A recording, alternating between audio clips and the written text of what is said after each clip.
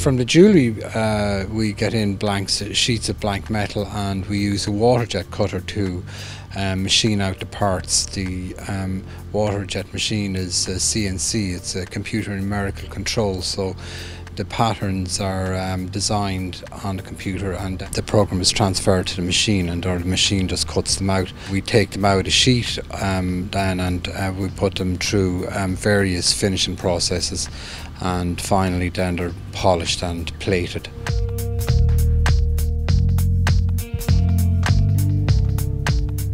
In the cutlery process, say one single spoon might take probably 3 days to get, you could possibly finish it in 3 days.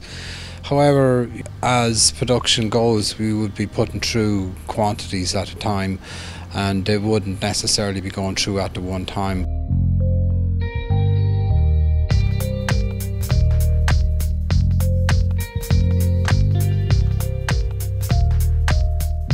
Our craftsmen are brilliant, but yes, they might be a little bit shy to start off with, but once you get them in there, that's their comfort zone. They know their craft and they are so proud of their work.